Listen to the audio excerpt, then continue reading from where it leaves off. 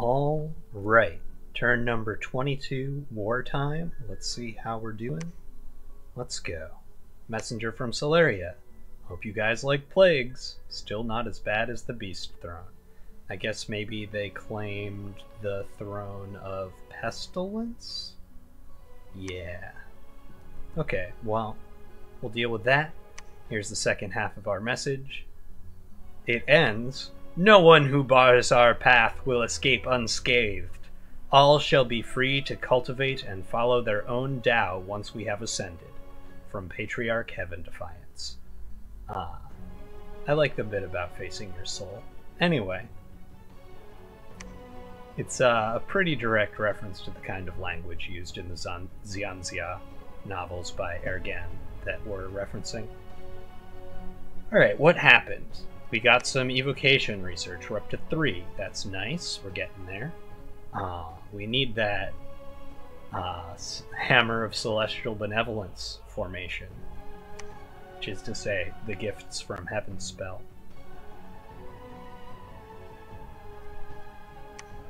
New profit for nuclear weapons. Forgot to rename this one.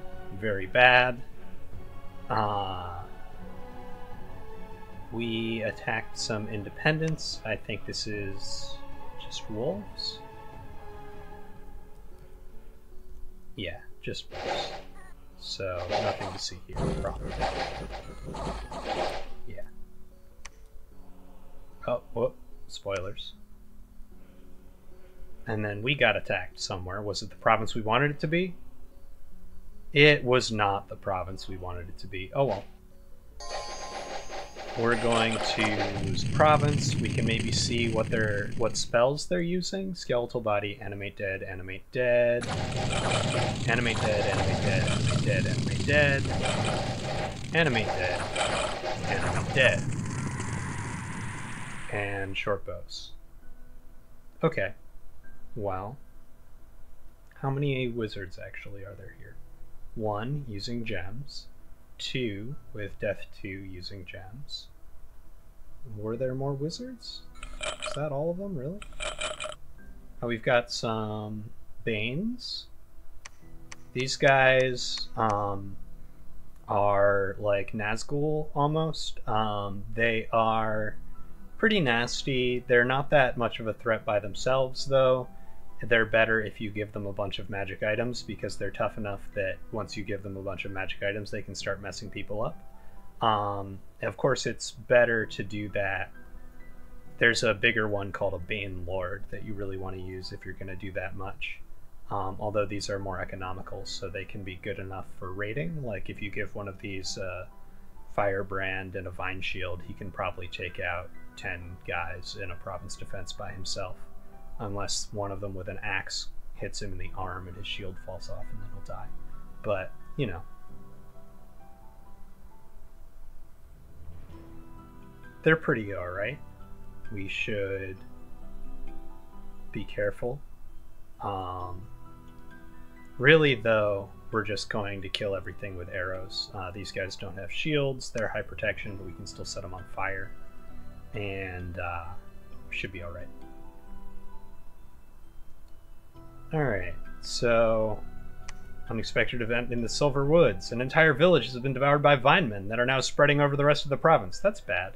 I think a lot of forest-related events have happened in Silver Woods. I should probably search it for nature sites. An unexpected event has occurred in Ein Umral. A dragon has been sighted flying across the land. This is interpreted as a bad omen. So we got one of these last month, too. I wonder if while the Emperor is sick, we're going to get one of these every month, and it's going to make awful events everywhere until we cure our Emperor. We should probably get on that. There was a battle in the Silver Woods. This looks like it's those Vinemen. Let's see. Not just Vinemen. That is a Vine Ogre. And this is a Woodhenge Druid. He doesn't have any gems or good paths, though, so... this is our invasion army, all nicely queued up. No one is casting spells that require gems. They are, however, shooting a lot of arrows. Vinemen are very resistant to arrows, They're pierce resistant, so, but even so, we killed them pretty quickly. Did we lose anything there? 2 footmen. Probably to arrow-friendly fire. Not so bad, though. Alright. Worldwide event. Units affected by disease. 2 units were cured from their disease. That's nice. So no one here is diseased. Let's just, can I see on this screen who's diseased or not? Well, I don't see anyone on, I don't think I can on that screen. So we're just going to click around real quick and look for diseases.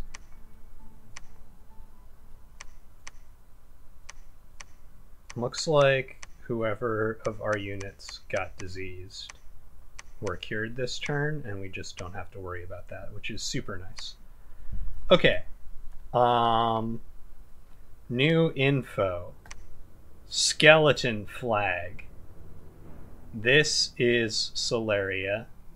They are definitely up here. Oh man, Raptors and Solus. There are death mages probably to be recruited in this province as well, or at least like 50-50 chance. Alright, so yeah, I don't want Solaria to have all these provinces. I don't know if I can contest that really right now, but we might try. Alright, Shiniyama took their army that was here, and some of it disappeared because this is less guys. So maybe some of it moved this way for some incomprehensible reason. Some dudes went up here and attacked these barbarians. Probably those were barbarians from an event. And a bunch of their guys went down here. So we're cut off from income from this province now because we can't trace a path to it back to one of our forts, which is a pain.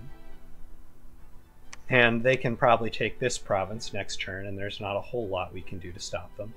But we can just march straight on up towards their capital, and there's really nothing they can do to stop us now. So we will eventually win that exchange. It looks like I ended up putting this commander in the wrong province somehow. I feel like I came back to this turn and looked carefully at commander movements and tweaked them like 10 times, but apparently I still got it wrong. Luckily, it all worked out for us, it doesn't matter. What I'm going to do, I think, is have these armies move here and then step onto the cap, but let's work backwards, which is to say, let's start back in friendly territory. And oh yeah, remember this big stack of stuff and Nuclear Monkey's god hanging out over here? Well, now there's a big stack of stuff and a god on what was Vanheim's farm island, where I think he was building a fort and a lab and generally planning to set up shops, so that's nice. As planned, Monkey is messing with blood nations, and I will hopefully move through the Northlands to help take out Vanheim in a little bit. We'll see how that goes. I suspect Vanheim will do some counterattacks this turn or next turn using sailing from his capital or his fort here. We will see about that. It'd be nice to have more scouts up here. It'd be nice to have more scouts in general. Still can't make scouts down here. Sent 1 scout up here. Can he investigate? He can. We're going to investigate the stories of a legendary swordsman. And we are going to search for magic sites with our god up here. And we need to get on that whole looking for herbs to cure our emperor thing. So we're going to send this Imperial Alchemist out to search, and next turn we'll have a second Imperial Alchemist that we will also send out to search for herbs, and hopefully we will search for herbs fast enough to keep our emperor from dying. I did waste a turn making a sweet magical sword. Let's see, magic item treasury. Here's our sweet magical sword. It's unique to our nation. We are going to mail it to another planet. Send messages, send magic item to Man Tower of Avalon, Sword of the 5 Elements. And in return, they are going to send us 6 death gems, which will get us almost to the 10 we need to cast a spell with our god. Alright, this province was stolen by spies. That's annoying. Let's get it back. We have a commander here, we have an army here. They should be more than sufficient. Let's make sure that we actually set them up properly. Did I make that 1 or 2 or something? Sure didn't. Oh, I made it 0. Alright, and then these guys go here, these guys go here. Simple formations.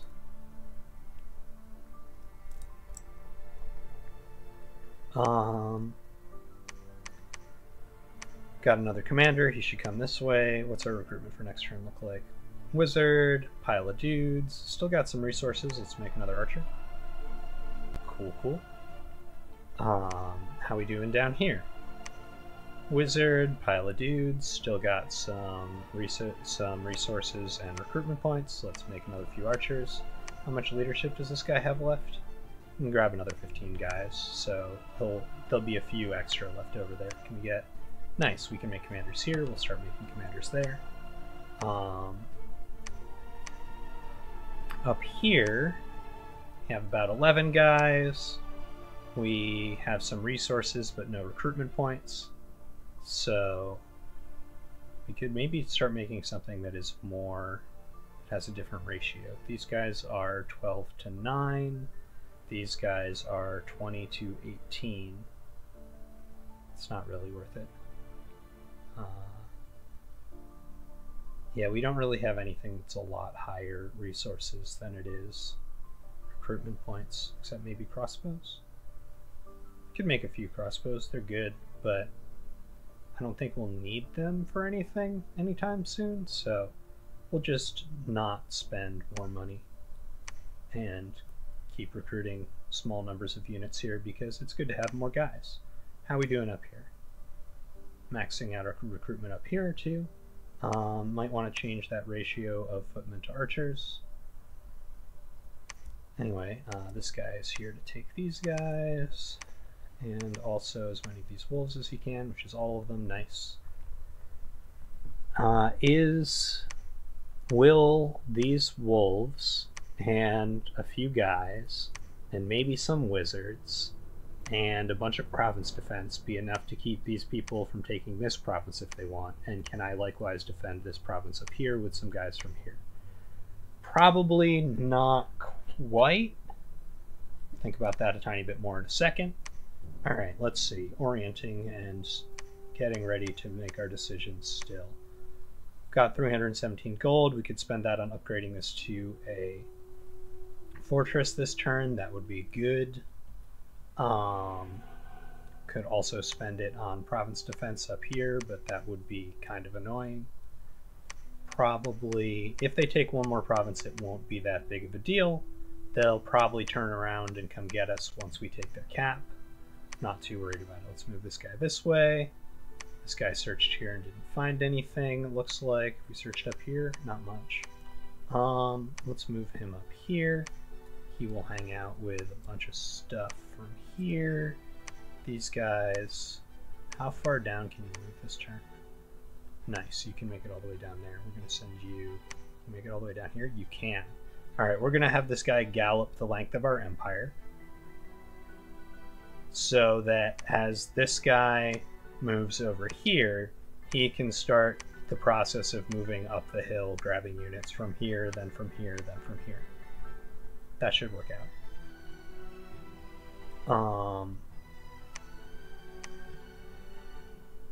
We can get another one of those. We could start getting Mages of Winter here.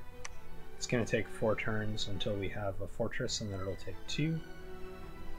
We're still going to start getting a Mage of Winter there, because we would like to have some of those. This guy can make it to either here or here. Let's put him here. Let's not move any researchers this turn. Alright, let's see. So we want evocation 5. We get 264 per month. We're still at least 3, probably 4, or a little bit more months from gifts from heaven. So we don't really need to move up more wizards yet, because there's not a lot that they can do. Whoa. No, just research. Okay. Doing that, doing that, doing this.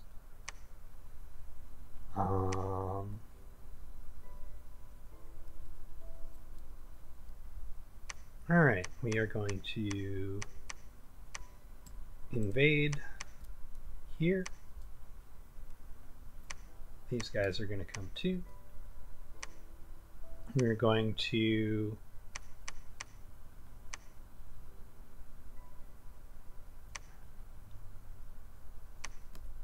how many guys was this actually? 107, and how much do most of these guys suck?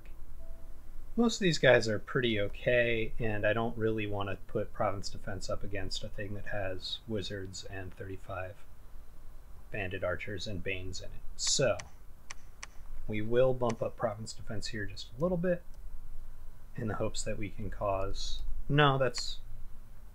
This Province Defense will lose whether it's 5 or 9. So...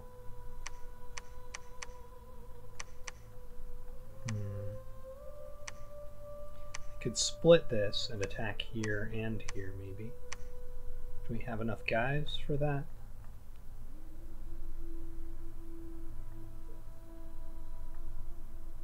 Let's just march straight to his capital and put it under siege. And that way...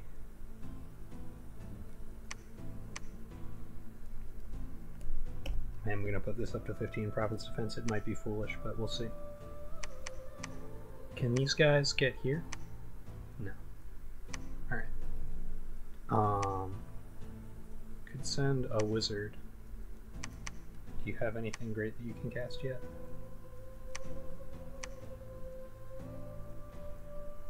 Elementals. Lightning bolt. Nothing that's gonna really... Oh, Freezing Mist is actually pretty decent, but I don't think he has anything that will really change the outcome of a whole battle. So, he's just going to come with these guys. Alright, let's see. Is it cold or hot around here right now? It's cold. Alright, let's go here. Let's... Did those guys end up in a different province? They didn't, so we can add this little squad to this big one, and we can put these guys... Yeah, that's about right. Okay. Gonna think about battle strategy for a second. Let's see. So our two options here are to make them come to us, which will be... It'll mean they have more time to summon skeletons and stuff, but that we will get a lot of flaming arrows hits on them as they approach. Or we could deploy all the way forward and alpha strike the heck out of them with arrows on the very first turn of the battle.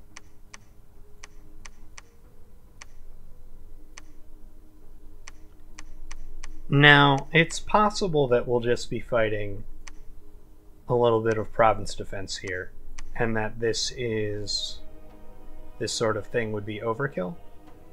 Or we could run into province defense backed by their entire army. I think in either case, I'm going to play it cautiously and not try to land a bunch of burning arrows on flammable old man goblin wizards first round of the battle, as good as it would be to get those hits in. I guess we'll mix it up a little bit. Let's try that. Put you down here. Okay. So hold and fire archers, hold and fire archers, hold and fire archers, hold and fire archers, hold and fire closest, hold and fire closest, hold and fire archers. That's probably not the best. Let's just make these... Can I... Whoop.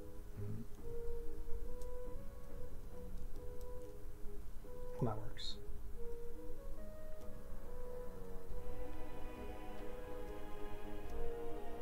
Saturation fire should be good enough now that we have fire arrows, and if they all targeted the archers, some of the melee units might actually get to us in good shape and start messing us up. So hopefully this will work. Let's see what I want this guy to do. So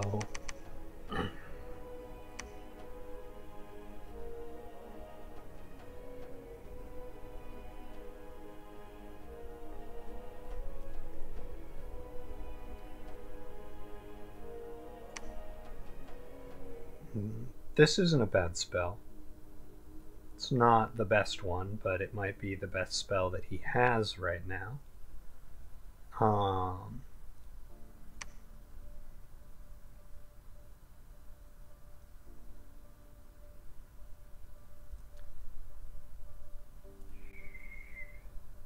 He could also just banish zombies, but I think he'll get around to doing that anyway once his script is over. So Power of the Spheres is going to put him basically fatigue capped unless we turn off conservative magic gem usage, in which case, well, he can only spend one on it anyway, so that doesn't make a difference. Power of the Spheres is going to fatigue him out like immediately because it costs 100.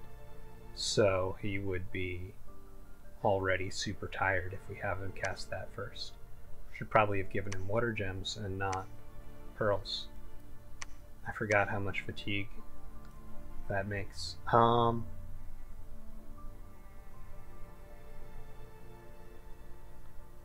Let's see. He can't cast Freezing Mist without first casting Power of the Spheres. So let's do Power of the Spheres.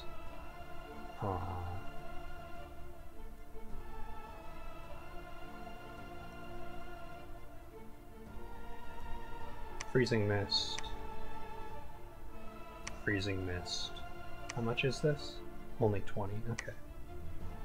Well, actually, Power of the Spheres, summon Earth Power for the Reinvig, because he's already going to be... Yeah, and he'll be casting slowly, but it's still better than not having him casting at all. So we'll do a couple Freezing Mists, and then we'll let him do whatever he wants. Whatever he wants will probably be just spamming banishes on zombies, which would be good. This guy, did we get something better for him to cast than Sulfur Haze? We did not. He's going to keep casting Sulfur Haze to the extent that he casts anything after Flaming Arrows, which is not a lot. And then, let's see. Against this style of army, is Legions of Steel more important, or is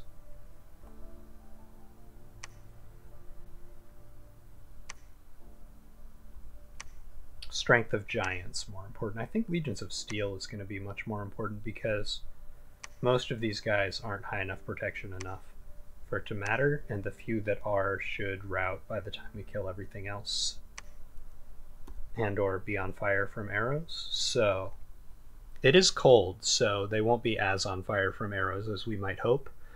Heat and cold are a part of the calculation of how likely something is to catch on fire, and also of how likely it is to stay on fire. But yeah, we will prioritize Legions of Steel over Strength of Giants here. Legions of Steel, Strength of Giants. Actually, they will probably cast Strength of Giants on their own eventually. Let's make sure everybody gets Legions of Steel so that not too many people are dying from short bow arrows while we kill them. Legions of Steel. Legions of Steel will script 1 Strength of Giants. Alright. Got a few guys over here. Alright, this province with the barbarians in it. It's currently midwinter. There's only 1 cold in some of these provinces, but some of them have 2 or 3. Let's see.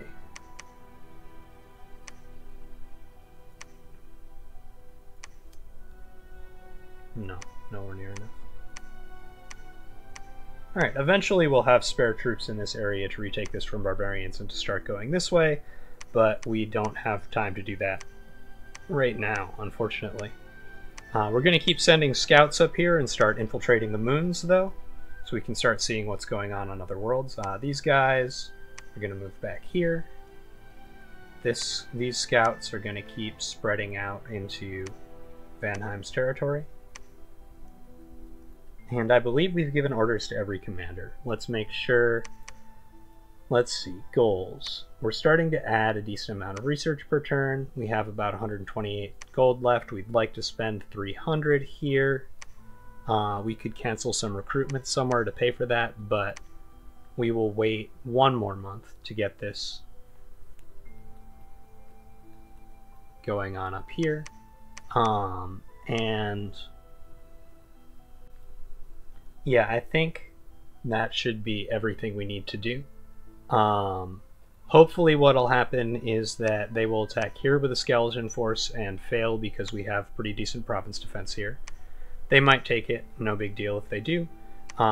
We will then step onto their cap and also, well, alright, they could make this difficult for us, but I think we'll be alright. What does this province look like this turn? Just a big old pile of wolves. So the worst case scenario for this turn is that all of our wolves die and we inflict some very minor casualties on them. Let's see, we should script some spells for this guy. Does he have, where's he coming from? He's coming from down here, so we can't give him gems. I think probably the most annoying thing for this guy to do would be